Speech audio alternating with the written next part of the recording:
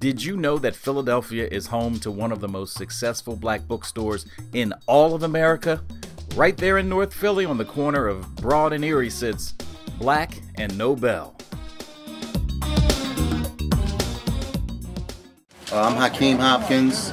I'm the founder of Black and Nobel. Been in business for 9 years now. This is Junebug. 9 times out of 10 he's talking to Fana and they're getting internet orders together. Are black people reading books? I would say we're doing more than reading. You can turn the camera around. I think that that's basically like a stereotypical slogan saying that we don't read. And the more that we feed into that, the more we probably think we don't read. But I'm an example of our people reading, or people reading, because I started the business with one box. So years later, you see the store. So all those rumors, hide it from if you want to hide it, put it in a book, all that's a bunch of baloney. We sell a lot of books daily. We have events on a regular basis, sometimes every day, but for most part every weekend we have lecture series. We deal with the hip-hop crowd as well, where we do things for the hip-hop artists. This is the hub, you know. This is the community center for information, not just books. If there's something going on, we're going to know about it first. We're a ticket location, advertising company, internet. We deal with the prisons. Anything dealing with business, we want in. You know what I mean? And that's the type of reputation we have. We made a lot of people famous. So in turn, I guess we're becoming famous for making people famous. Yeah. With regard to books, the only thing people are reading is this urban fiction stuff. No. If you notice, slay the camera, we have more knowledge in here than urban fiction. Right. I don't think there's anything wrong with either. A book is a book. Knowledge is knowledge. It's what you do with it.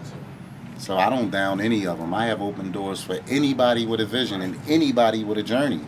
I mean, I've had scholars in here, and then the next day I would have strippers in here talking about why they became strippers. They need an outlet to tell their stories. You know what I mean? So we became the bookstore that we don't turn anybody down. That's what makes us special. You know what I mean? It's something for everybody. We can't just be for the Muslims or just for the Christians or just for the Hebrew Israelites. We got to be for everyone. And that's what's making us separated from the normal or average or typical bookstore. We'll carry it all. And we don't care what you say about it, for anybody that has something to say about it. What? For the last 30 days, which is from March 13th to April 11th, we've had almost 250,000 views in 30 days. And we actually are partners with Google, where we get paid to put the videos up now. So I'm kind of honored for us to learn this without anybody telling us. And people didn't want to show us. We was already a powerhouse from the grassroots, word of mouth. But once we got on the internet, it was, because we were popular before the internet, in jails and everything. But once we actually seen the business side of the internet, it exploded. So we get calls and people coming here. If nobody from North Philly came here all day, we would get at least 10 new people from out of state that comes here every day. Wow. Because of the internet. Okay. So you can't ask for much more. And we get a lot of sales.